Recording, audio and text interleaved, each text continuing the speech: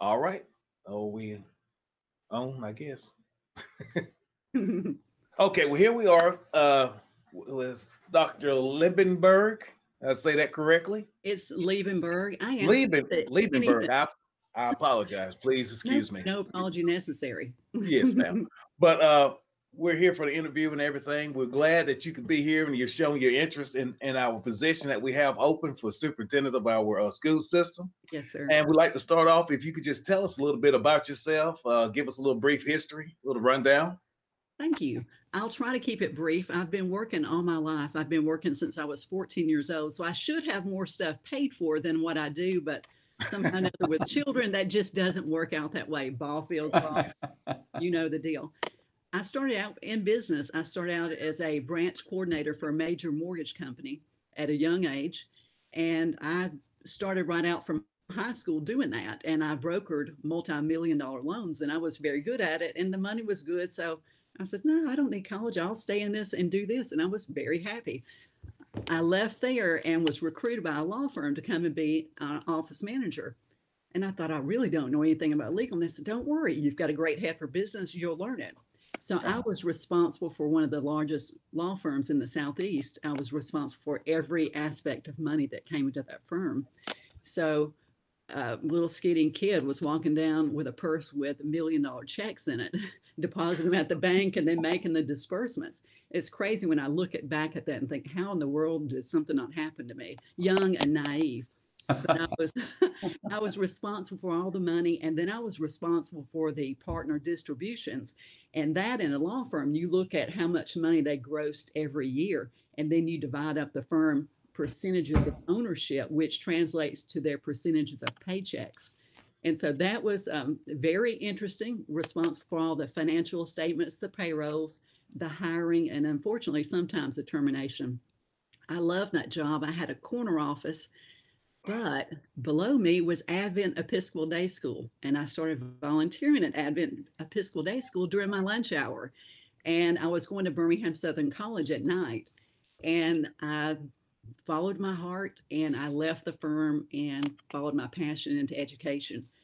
I was a student at Birmingham Southern and I was offered positions at Jefferson County, Hoover, and Homewood. I chose Jefferson County because I had the opportunity to teach at the school where I attended. So that was just something to sit in the classroom and teach. We're used to sit in that classroom with Miss Howard, a teacher that was my teacher. You know, that was just, it was just monumental to me. One of my favorite moments. I was teacher of the year my first year. By my third year, I was recruited by one of our blue ribbon schools. And I said, oh, I don't think I'm supposed to transfer before I have my tenure. And she said, Pam, you're fine. And that year, I obtained my National Award for Professional Teacher Certification. I was the first one in Jefferson County to receive it with middle childhood generalist. So that was back in 2001, I believe. That was a big hoodoo. I remember they had cake and the media was there. I was blown away by that. You know, now there's no big hoodoo about it. I became Bryan Elementary's Teacher of the Year, and then I became their PTA Teacher of the Year, then the district's PTA Teacher of the Year, and then the state and national PTA Teacher of the Year. So I had a lot of success and good rapport with my parents. I left Bryan Elementary School to go and teach at a middle school because I wanted the opportunity. It was a junior high school, Bagley Junior High, and I taught math and science in the middle school setting. And I left because I was recruited by Jefferson County for their administrative program. My superintendent and assistant superintendent said, Pam, we haven't seen your name coming across on any applications. And I said, for what? For admin. And I said, oh no, I'm never going to be an administrator. I love teaching. They talked me into it. And so I went to the dark side and I thought, oh, I won't get a job for a long time. I see people that go into this and they're sitting in the classroom 3 years. I had signed a contract to be another mentor teacher, another National Board mentor teacher. And my superintendent came to my classroom, and this was the day before school started. And it was a Sunday, and he said, why don't you ever answer your phone? And I said, I do. And he said, Pam, I've been trying to call you. And I said, we get no cell service here. He said, the board appointed you as assistant principal at Clay Elementary. And I said, oh, when do I start? I just met my class today. He said, just today. And so I left everything, and I had a whole classroom full of books, science materials, manipulatives, you name it, I left it. And so I went to Clay. I was the only assistant principal with 1,064 kids. And so it was definitely drinking out of the fire hose. And it was a great learning experience. I had a great rapport with Dr. Glant, my principal, and she had some issues with her mom being ill. So I was left in charge of the school a good bit of time, and she trusted me with that. So I'd run the school a day and she'd call me at night. And some things happened, like lockdowns, Yeah. off on the wrong bus, and triplets, but one triplet didn't make it home. All those great experiences. Lockdowns being at Clay Chalkville High School, but no one telling us at elementary school. So protocol was changed because of that. My deputy super said, Pam, you're not supposed to call me. I said, hey, I wanted to let you know we're putting the school into lockdown. And so he said, we don't have that policy. And I said, no, you might want to look into that. I loved it at Clay, and I wanted a principalship position. And I talked with Dr. Pouncey at the board, the superintendent at the time. And I said, I really want, and what am I missing? He said, Pam, you have all the skills. We just don't have openings. We don't want to lose you. He said, but it's going to be a 2.5, 3 years because of, again, it was a money issue. They had a problems with another superintendent and money, and those things happen. So I applied in Tuscaloosa County, and when I drove by the school, it looked just like my first school. It was Crestmont Elementary. I went to the interview, and I just fell in love with the people. And I told my husband, I said, I blew that interview. He said, oh no, Pam, I think you need to start packing your things. Well, I got the job, and we had such a great culture. They were going through a hard time, and things happened that I didn't know about when I took the job. Their administrator had been diagnosed with terminal cancer. And 2 months after I took the job, she passed. It was a very difficult situation. And we had to work together and collaborate and bring the faculty up. And we had such a good culture. They're still my family to this day, because when I moved to Tuscaloosa, I know no one here. So we've had to build friendships and relationships. And I left them, which was the hardest job I've ever left, to become director of curriculum and instruction for Tuscaloosa County for the southern region. And that was 14 schools. And I was working on my doctorate at Sanford, and that's what I wanted to do, was be director of curriculum instruction. And we had really great success in the southern region. That's all the schools that feed into Hillcrest High School and Sipsey Valley High School. Mm-hmm. And so we've had some of the highest academic scores. And I'm proud to say one of my schools, Big Sandy, is the first model PLC school in the state. And so we had great success. And this year, I have the whole enchilada. So I have all 34 schools as the sole director of curriculum and instruction. And I have 30 OSR pre-K units, which should be soon to be 33 OSR pre-K units if my grants go through as possible, because pre-Ks change lives. I'm married to my husband, Marius. He served in the military, 18 deployments overseas. Most of the time I didn't know where he was. They wouldn't let me know. And now he's working in Birmingham for AirMed International, and he's a pilot. So when people are hurt or they need rescued from their trips, he goes and picks them up. So right now he's in Missouri picking up someone and bringing them back home. Wow. I have 2 boys, Matt and Adam. Matt's a fireman, and Adam works with a tree climbing service. And he sends me pictures and says, Mom, do you see me in the tree? He did this yesterday. And I'm in a meeting thinking, this tree is 200 feet. No, I don't see you. And then my colleague comes over and said, hey, your son was in my yard cutting down the biggest tree I have, Pam. These aren't pictures any mom wants to see, but because both my boys love their jobs, and that's what you want. I have one grandbaby, her name is Madison, and one dog who's good sometimes and not. I'm a professional scuba diver, which in Alabama, you don't do that. It was one of the things on my bucket list, but I've taken up golf, and I've learned it's a lot of skill, and I can just now get the golf ball over my house, and I haven't broken any windows. That's good. That's good. And I enjoy reading, and I'm pretty much a homebody. People think because your husband's a pilot that you have some kind of glamorous life. but you don't. When they're home, they want to grill out, sit out. We go to school events, and that's our date nights, going to school events, and we have a ball. Okay, That's good, awesome. good. Thank y'all for having me here again. Yes, ma'am, and thank you. And right now we'll let the board members introduce themselves. I think we did it informally before the camera started rolling. So, Jeff, if you introduce yourself and.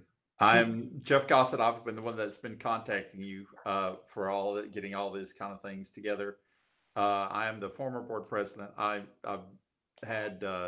was 22 years at Jacksonville City Schools as the band director there before I retired. So the school system means a lot to me. And when the opportunity came to run for school board, I was lucky enough to be elected. So that's just a little bit about me. Marita, you're next.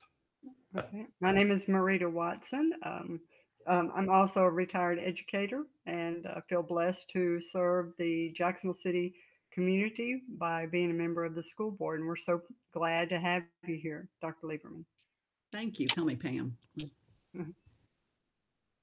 Sherry? Miss Sherry. Good morning. My name is Sherry Laster, and I'm going on my second year as a board member. And I am still in education. I'm not fortunate enough to retire yet, but I teach career tech at a county school here in our area, and I have a son that attends Jacksonville City. Nice to meet you. Nice to meet you as well. Thank you for teaching. You're welcome. Okay, and Mrs. Sims. Okay, I'm Jennifer Sims. I'm also a retired educator, and welcome to the interview session at this time. Thank you for having me. Yes, and I'm Ed Kennedy, the president-elect. Currently working with Jacksonville Parks and Recreation Department. I've been employed with the school system as a teacher's aide and coaching. So, and this is my 4th year as a board member. That's incredible. Board member of educators. That is in itself is incredible. You don't see that often. No, you don't. No, you don't. So, ma'am.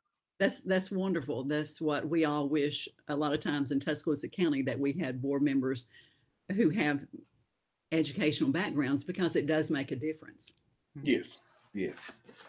Okay, we'll start with the interview. We have approximately 10 questions that we have for you.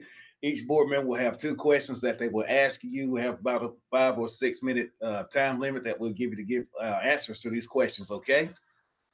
Okay, and I will start off. So what do you consider to be the most critical educational and curriculum trends, other than the current virus that we're experiencing right now with the pandemic, and that are facing school superintendents and board educations today? Since I'm in Tuscaloosa County, we're queens of doing more with less. We average about $4 per student, when all of you receive about 83 per student. So blended learning is a trend, and we have to look at how can we have blended learning with 19,800 students. And it's just not our school system, it's all over. How do you make blended learning happen? If schools change and you have to have different shifts coming in your high schools, how are you going to make this possible? How are you going to make this happen? And it really requiring us to think out of the box. There's also the trend of the whole child. Growing up, we never heard anything about whole child. Yesterday, I attended a wonderful PD that was free online. I work with Dr. Greg Benner at the University of Alabama, who's an expert in whole child, and Melissa. And we look at ways that we can help our children with whole child, and learning that we see that their behavior and the trauma that they have at home, it affects what goes on in the school. So I think that's another trend. And you see the trend of self-care not only for your students, but self-care for your teachers, for your faculty, because they come to school with issues as well. And so I think that's another trend.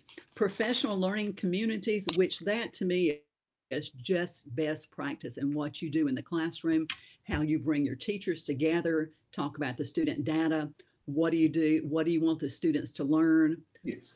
You know, what do you do if they don't get it? How do you know when they've got it? And what do you do with those who do? And so we work a lot with professional learning communities in Tuscaloosa. And I think that is a very positive trend.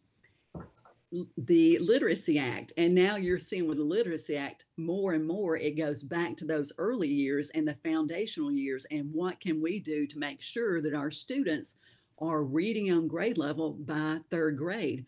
And that's really causing educators, community leaders, and parents to look at things in a different way. And I think you're going to see more and more of that trend. And it's going to matriculate all the way up to the high school, because our high school said, Pam, that's for elementary people. And I said, oh no, it's coming your way. And so now you're seeing, I just vetted the iReady program for Tuscaloosa County. That's what we decided to go with. And I'm also led the Literacy Act Task Committee. So we work together with all 34 schools, and I have 27 reading specialists that we work with to see what we can do to help mitigate children so that we won't have the issue when they get to third grade that they don't know how to read or they're not reading on grade level. No parent wants to hear that. That's something that we want to work as hard as we can.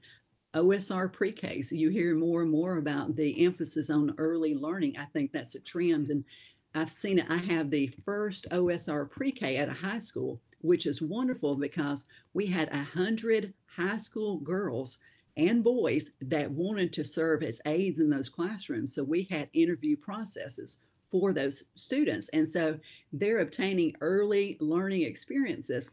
And when you see, at first, my superintendent said, Pam, that is the craziest idea I've ever heard of. And I said, I think it's going to work. I said, if it doesn't work, you can blame it on me. That's one of Liebenberg's ideas. I had nothing to do with that. But now it works. And he was teasing me the other day and said, I'm so glad I thought of that. and digital literacy and coding and computer science. We have 8 middle schools and 6 high schools. And we've made it happen this year. I headed the Literacy Act Task Force. And so this year we're 1 year ahead of state compliance. So all of our middle schools will offer computer science courses. All of our high schools will. And then we're working with the elementary so that they become digital certified. And that's digital citizenship, because we have more problems of children, parents, and adults not really knowing what they can and shouldn't post on the internet, and the dangers of internet and keeping your child safe. So those are some of the trends that I see. ELL learners, we have 1,300 ELL learners in our system. Wow. And every year when we think that we're on top of it, we've hired 3 social workers, and we've worked with the University of Alabama and Indian Rivers to make that possible. And then a grant. It's very difficult because some of our children have never, ever been in school.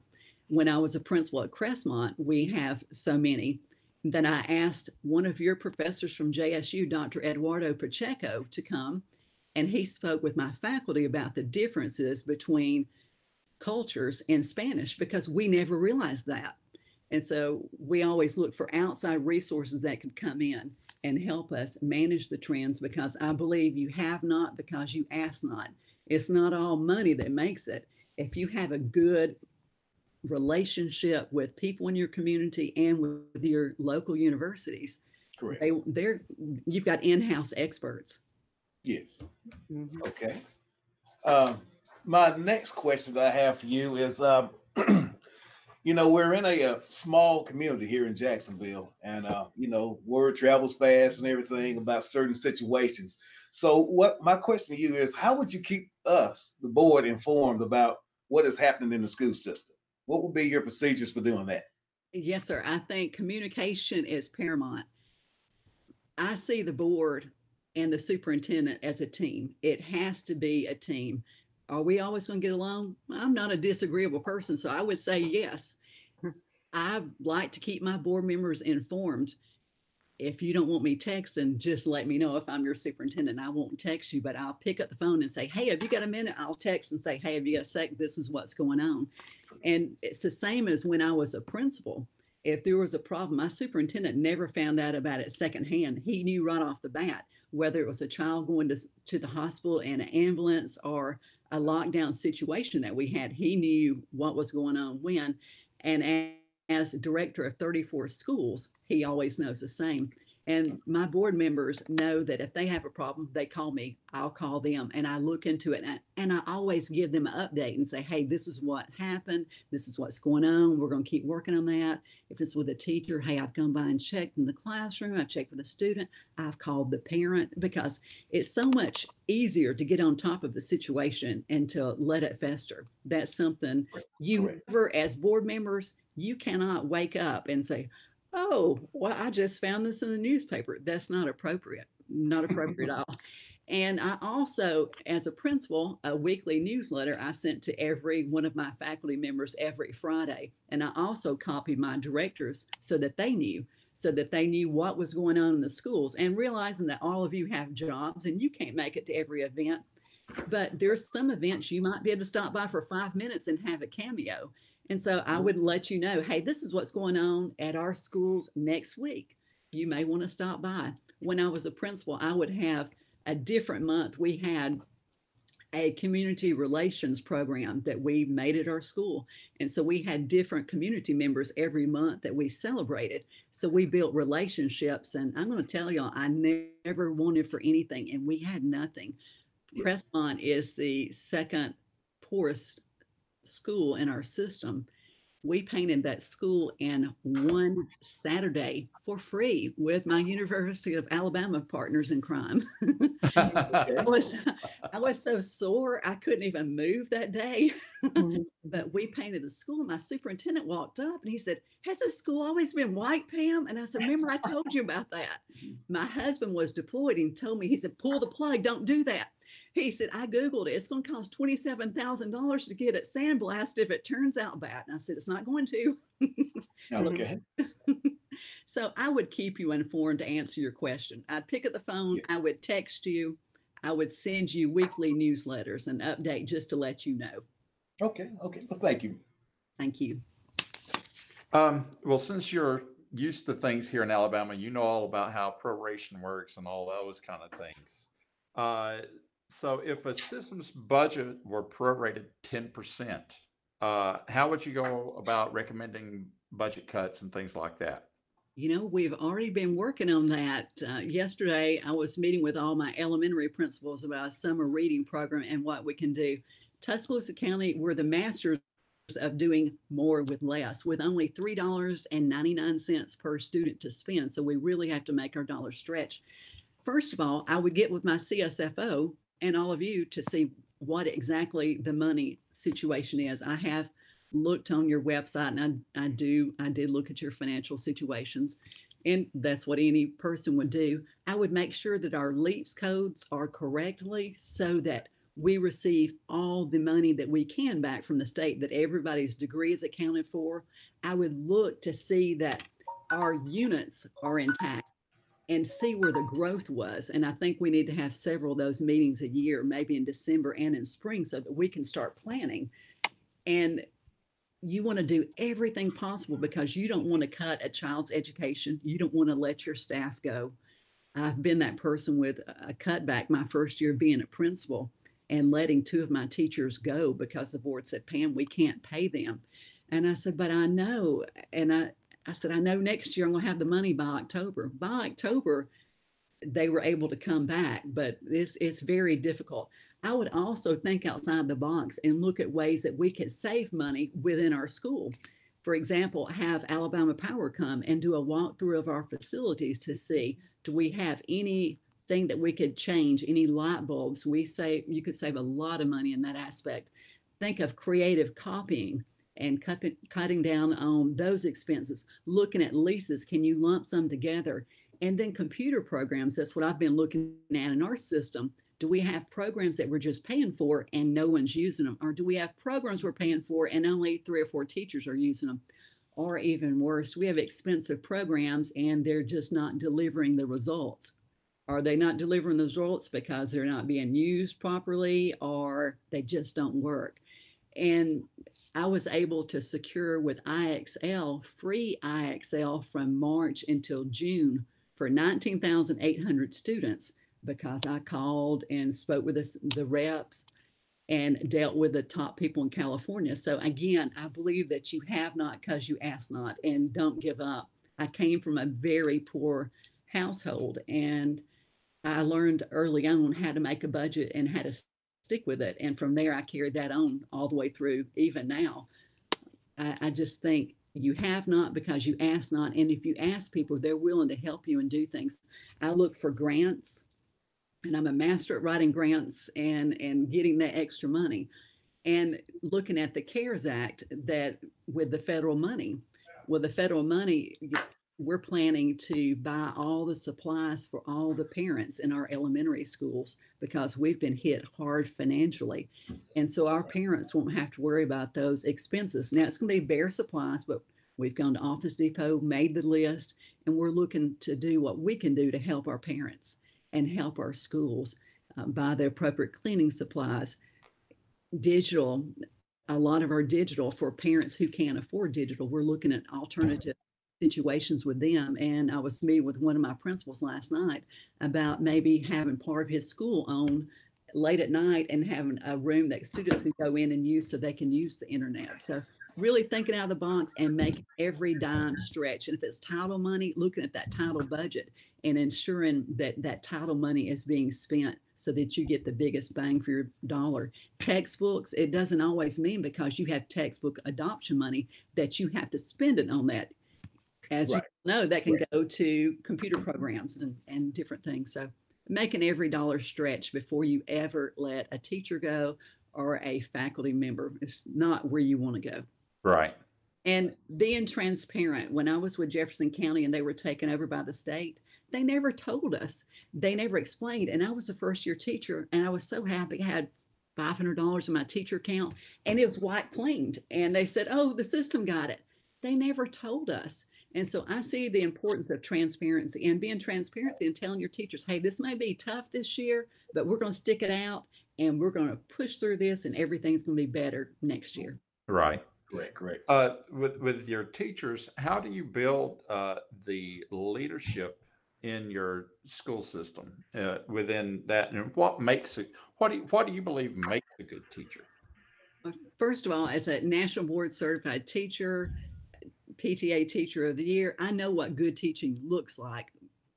I know what, when you walk into that classroom and you see those students engaged, whether it's preschool, elementary school, or high school, and it's not a compliance thing where children are sitting there and they're quiet. It's they're collaborating. There's peer tutoring going on. They may be out on the field coaching and they've got that connection going on. And building the leadership, you look to see what your teachers are interested in and what they're great at. I had a faculty member, and my rule was if you go to a conference, you turn it around and you bring it back to our school and you give a 10-minute snippet. That changed the entire culture of our school, and it built teacher leaders. As a superintendent, you can't do everything, and you're counting on your teacher leaders. And if they're in technology, you put them in technology and you have them as a technology leader. And maybe they're turning around different skills and different professional developments.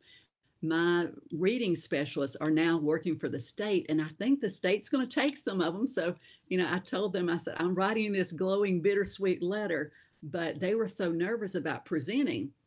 I've never presented for adults. And I said, they're a hard group. And I said, you can do it. You can bring it. So it's building that capacity and telling them that they can. And I said, right. If you mess up, everybody's human, but build that capacity and model what you want. If you want leaders, you've got to model that. And you can't ever ask a teacher or anyone else to do something that you aren't willing to do yourself. If you want them helping out and serving hot dogs in the concession stand, by gollies, you better be in the concession stand and serving hot dogs with them. You're right. And cheese on everything. You're right. So you've got to do what you want them to see, and what you want for them, you've got to model that yourself. Right.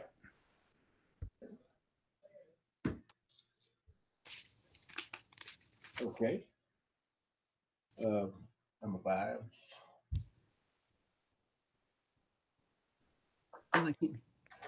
Okay. What about now? There you go. Okay, I'm back. Okay. Let's look at how we handle complaints from principals. When you have a principal bring you a complaint and that complaint is supported with comments from parents and students, how would you handle that teacher's performance if the issue is that they are not performing proficiently? Well, with 34 schools, I have a great deal of experience with that. And as a former principal of a Title I school, I also have experience with that. And first of all, you want to listen and you want to hear the principal out thoroughly. You want to hear if they've got complaints from parents and then from teachers. You want to hear that, or from students. You want to hear everything that there is. And then I turn around and we have a system of supports that I've worked to develop, which is a teacher mentoring program. And I would ask my principal, what has been done to support this teacher? Have you observed in this teacher's classroom routinely? Is this just a one-time incident, or is this something that's happening all the time? Because it's up to us as leaders to grow our teachers to their full capacity. Teachers are rare now, and it's very difficult to obtain your teachers. And so I would ask my principals, have you had a conversation? Well, no, I don't want to teach. Well, sometimes those powerful conversations you have to have, and then follow through with a memo. Hey, listen, next time I come to your room, I'm going to be looking for better classroom management. And then the principal would also need to look for outside resources to help that teacher. It may be going with class, and I've sent some of my teachers before to classroom organization skills that was by class, and it didn't cost me a dime other than gas money and lunch money to pay for that. And then as an assistant principal, I had a mentor teacher book club for our new mentor teachers. As a director, I have professional development that I've written to help my teachers. And you want to continue to follow back with that principal. And there may come a time where the principal says, well, Pam, I'd like for you to sit in with me when we talk with that teacher. And then we talk and we say, this is what we're looking for and this is what we're not seeing. We need you to do these things. And you stop by the teachers' classrooms. My teachers know who I am. I come by, I leave sticky notes. All of my 34 principals and assistant principals know me. Most of my teachers know who I am. And you work to support that teacher in every capacity. Now, if things don't go right, it's never a surprise to one of my teachers if we're having to let them go. And I hate this worse than anything. I'm what I call the Grim Reaper, because I'm the person from central office that gets the letters from the board meeting, and I go and I sit down with the teachers individually with the principals present and give them their release of contract letter. And it's heartbreaking, and they call me a softie, but I would want someone to do the same if it were my child. I've hugged their necks. They've sat on my lap and cried, and I've just hugged them. And at that point, there's nothing legally that you can say. You can give them their letter and you have them open it up and read it to you. But that is always the last resort. We do everything possible to make it work. I have a list of mentor teachers that my teachers, if they're having a hard time, a principal calls me, hey, where can my teacher go to see a good math teacher? And I send them somewhere, whether it's someone in our school or someone in a neighboring school, so that they're not embarrassed. And we do everything. One of my high school teachers said, Pam, I used to get 100 applications for a teacher. Now I only have 22 and I have 8 positions. And so we really need to do everything we can to save the teacher. But in the long run, you have to do what's right for the child. And not everybody can be a teacher, unfortunately. It is a calling. Okay, thank you. Thank you. Okay, my question is, how would you build community and public support? That is, I think you've touched on it a little bit, because a lot. You've done a lot. I mean, that's my favorite thing. And I know, I can tell. I love people, and I'm a people person. And my husband is kind of part of the deal. I told them when I was principal Cressman, I said, you just don't know it, but you got an assistant principal too. I would have a hard time a lot of times keeping janitors. They would change jobs and get better jobs, and that was good for them. And he would be off of deployment and would say, Pam, what do you need? And I said, I need a custodian. So he would come to help me take out garbage. We had breakfast in the classroom, so you can only imagine how much we have. And my husband goes with me to all my things. We go to Hillcrest High School. We go to Brookwood. I'm so disappointed we didn't get to go to the play because of COVID-19. We go to band at Christmas. Our Christmas dates are going to the University of Alabama with our school's band performances because we don't have a facility large enough for them to perform. We show up at various events, art shows, art judges. It's easier if my husband is the art judge and he loves it. And that way I'm not in trouble. And so it's kind of a package deal. If he's in town, he's like, what are we doing today? And football games, he's always amazed by the compassion that teachers have. He said, I didn't have this when I was growing up. He grew up in another country, and he said, I'm just blown away. And he said, the compassion that teachers here have, he said, I could have been a rocket scientist with this. And so you would see me in the community. You would see me, I'm the same person wherever I go. Now you might see me, I won't be pulled, I'll have a ponytail and probably a baseball cap. I'm a huge sports fanatic. And so if I had my dream job and wasn't in education, I'd probably be working for ESPN. Oh, wow. My kids grew up at the ballpark and I just knew I'd have a professional ball player. Every parent thinks that. Reality, not so much, but you would see me in the community. You would see me at your schools. You would see me walk around. Your teachers wouldn't be, oh, who's that? They know me. And my teachers come up and say, hey, Pam, I don't have a problem with that. I'm a real person. I tell them I put my shoes on the same way you do. I'm not, it is what it is. And so I go to the lunchroom. Most of the time I don't eat lunch, but I do have an affinity for ice cream. So I may sit with your principals and eat a popsicle. That's my weakness, and talk with them. So they know who I am. My principals know who I am. They call me, they text me. I make myself part of where I am. Like I said, when we came to Tuscaloosa, we didn't know anybody and nothing. And you think University of Alabama, I had never been to an Alabama football game even, came here. And so that would be the hardest thing, would be leaving Tuscaloosa and starting over somewhere. But we've done it and I know we can do it again. Thank you so much. Thank you. Okay, moving on. I think you've touched on this as well. You've mentioned in your discussion the number of programs that you've engaged in. So what if there was a program that you strongly believed in? It's educationally sound, but the board may have some disagreement with the program. How would you handle that? What would your reaction be to that, to the board, and to how maybe you can encourage them to buy into your program? Well, first of all, I know the roles. I work for all of you. And so I don't have a problem with that. If it was something I was really passionate about and believed in, I might say, hey, can I have the opportunity to present this to all of you? Because there may be some well, I had heard it was this, I had heard it was that. And then after that, if all of you don't like it, I'm good with it. Move on, next chapter. Okay. All right. Thank you. Thank you. Okay. The next question will be mine, right? What would be some of your ideas to expand the career tech program here in Jacksonville City? As you know, that all our little precious ones are not going to go to a 4-year college, but some might be interested in technology or a community college. What are some of your ideas that you would have to expand what we have here at Jacksonville City Schools? My husband was career tech, and so I'm a big advocate of career tech. Both of my boys are career tech people. My mom was a cosmetologist. I was her practice dummy. So I had some good haircuts and some really bad haircuts. Ooh, and when I was wanting to be blonde, I learned about it turning green or turning real white or even breaking off. So I was her favorite student ever. So I noticed that when I looked at your high school that you have 4 career tech options.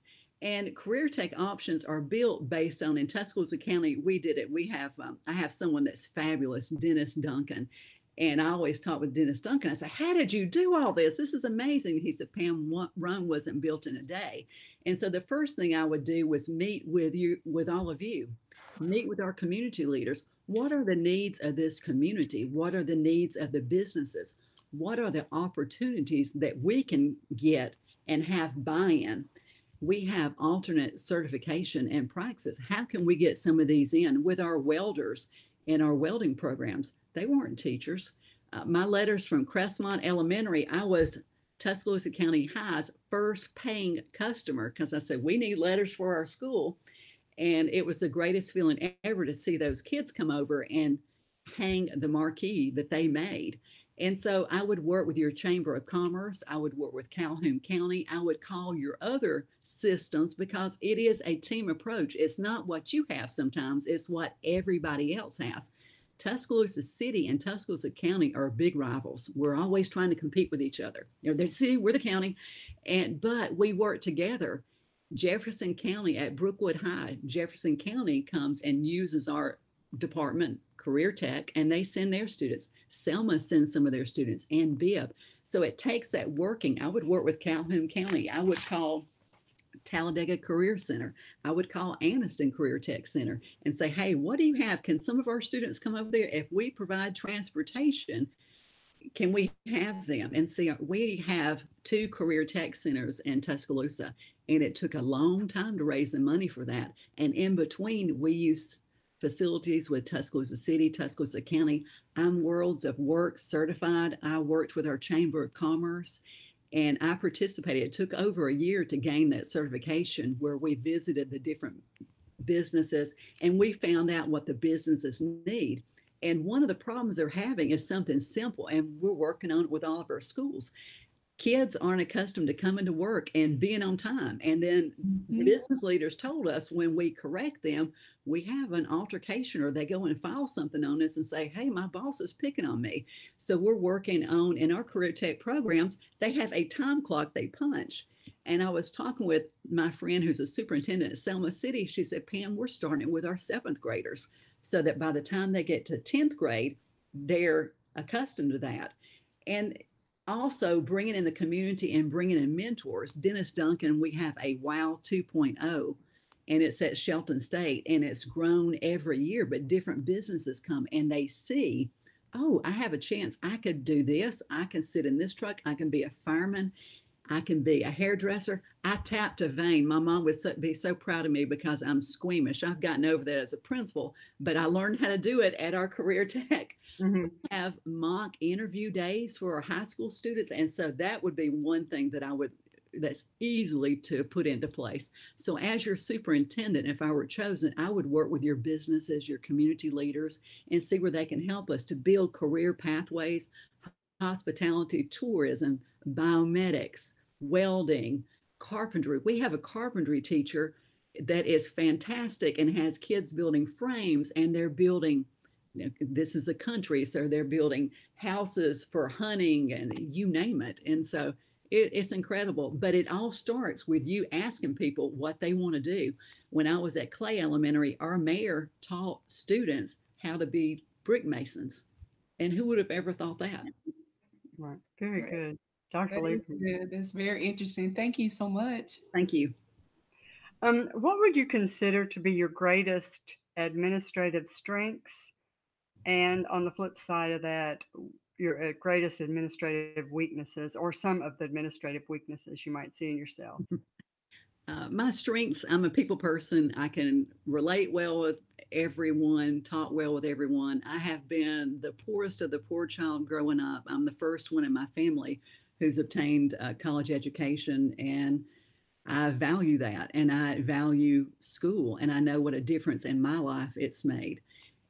I think my strengths are to build capacity, to build leadership, to have the ability to not tell people what to do, but to take them where you want them to go, and to build connections with community leaders, connections within the school, to build relationships. I'm a people person, and I have the ability to listen. I believe that you have 2 ears for a reason, and you have to have an open mind, because somebody may tell you something that you didn't ever see it that way. You think, if I would have had a set mindset, I would have never known that. Weaknesses, that's easy. I'm goal and career oriented. I make 2 goals every year and I stick to them. my mom in 2018, school was just starting back. And I told my superintendent, I said, I've got to take off a couple of days and take mom to the doctor. Something's wrong. She was diagnosed with metastatic breast cancer and only given months to live. And my brothers moved her to Chicago so that we could, have medical treatment there. During that time, I was coming home from work and I was involved in a car accident. A lady T-boned me and it hit me driver's door. And I walked away from it, but I had a serious concussion and my doctors would not permit me to travel, to leave home, anything. They put me on the same football protocol. So I have a respect for any football player with a concussion. My last conversation to my mom was that I would get my doctorate. I was on chapter 2 when all this happened.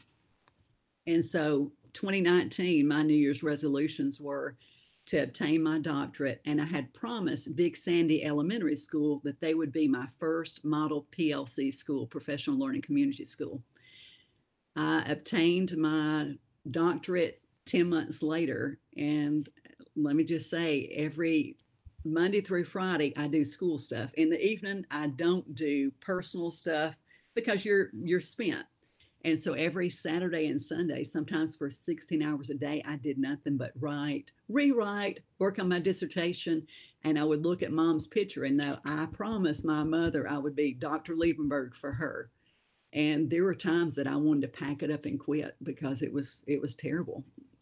So then do you think your weakness is being too driven? Is that what you're saying that your weakness is? I think I am yes, I think that is a weakness. I'm very driven. Mm-hmm. and at all costs. And I'm thankful that I have a husband that understands that and that supports me, because not every man would support their wife sitting in a computer for 16 hours. I mean, that's true. That is true. Worked. So that's my weakness. I'm driven. If I tell you I'm going to do something, it may almost kill me, but I'm going to get it done. So, well, and thinking about Jacksonville City Schools, what is it about our school system and what is it about Jacksonville? In other words, why are you interested in this position here with us at Jacksonville? Jacksonville appeals to me.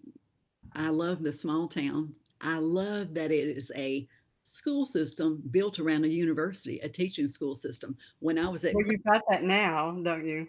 Being in Tuscaloosa. Yes and no. Now we have all the student teachers that we can get and we take them all, but we don't have that true teaching partner school. I love the teaching school. And when I was principal at Crestmont, we held classes and at our school with our education majors. And we kind of reorganized the schedule so they could have the library some days or they can have the lunchroom, and they worked with their kids. So I've worked really hard to get to where I am, and I would like to go somewhere where I feel like I can make a difference and help all of you. And I think that I would bring a lot to the table. I would be able to help you with your career tech pathways. I think I would work well with all of you. I'm not a disagreeable person. I'm a pretty much easy to get along with person. And I think that just the small town appeal and the appeal of working with a board that's comprised of educators, I've never heard of that. And in 23 years in education, I've never had that. In Jefferson County, I think we had a couple of educators, but that's rare. And all of you would get it when I explained, hey, they didn't meet this goal, but we're going to tighten up and we're going to look at this and how we can differentiate the instruction. Or we have a coach that's really bringing it. Can he show some other coaches who are having a hard time? Y'all get that. I just think it would be a unique opportunity. I think it's a place that my husband and I would be very happy with. And it's really, we've calculated the difference. As long as we kind of move close to the interstate, it's an hour and 12 minutes for him to get to Birmingham from where we live. And it'd be the same. I mapped it out and looked. So you're playing that good. I just think that I would be an asset to your school system. And I think that all of you would be a tremendous asset to me. And I think looking back, you've produced some outstanding superintendents. I can't say enough about Dr. McKee. And when I called the State Department, I went to his first day as he was sworn in as superintendent. And he has the best boys. They were in front of me in line, and just good people. And Dr. Davis, I could call her and say, hey, can we do this and this and this? She goes, oh yeah, Pam. And John Stevens, Dr. Jones. And so I just think it would be a good fit. But I will say this, I know all of you have a tough decision to make. I know with COVID-19, nothing is normal. And I know that if you need to stay within house, I understand and I respect that. If you look outside and if it's not me, I understand and I respect that, because it's important that all of you select somebody that you get along with and that you feel like is best for your system. But I just want to thank you. This has been a unique experience. I know that in 10 years back, I will look at this and say, I remember the interview I had online. Yeah. And it's unique for us also. Who knows? This may be the new norm. We don't know. Hopefully not. Yeah. No. It was a pleasure meeting all of you. Yes, it's a pleasure to meet you and have you answer all the questions too. Board members, do you all have any more comments or any more questions, anything? I have one additional question. Yes, ma'am. Okay, I would like to ask you how you would close that achievement gap. You know, we have those that are not quite meeting this. I know you've talked about it in making some other statements, but I would like for you to address it specifically, how you would close that achievement gap. I have your, I do have, this is the nerd in me. See, I have a binder. Yeah. And see, I have your data, I have your Scantron. Yeah.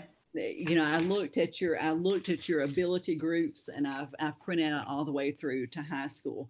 I look at your current 2018, 2019 Scantron with 48.9, it was an increase, and then you have a decrease. I noticed that your ELL population is improving. I noticed that in its usual, the female population does a little bit better. I noticed that some of your African-American population aren't there. Poverty is performing below. Right.